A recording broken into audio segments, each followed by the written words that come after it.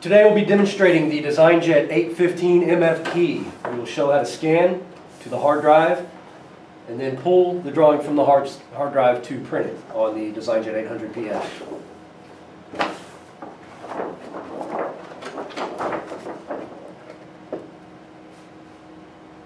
We'll simply place the drawing in, it'll automatically detect it and pull it through. You have the nice touchscreen configuration. It'll automatically pull up your preview.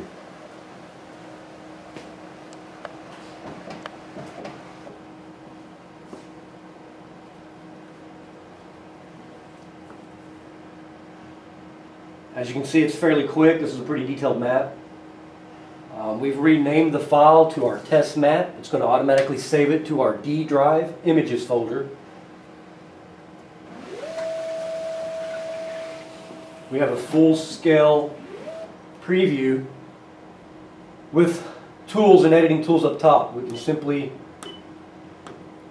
move it around. We can zero in on areas by enlarging or zooming in or out, going back to normal. You can rotate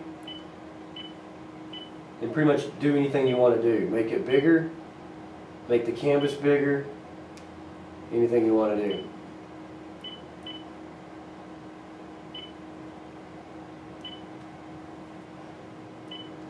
You can always hit a go back to normal button, I guess. That's what they call that.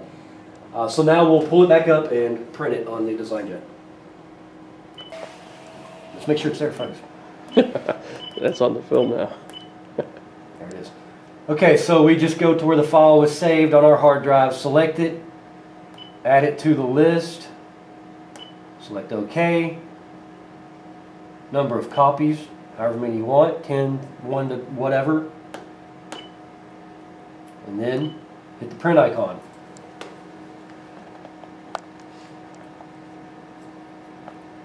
As you see, the Designjet 800 received the job.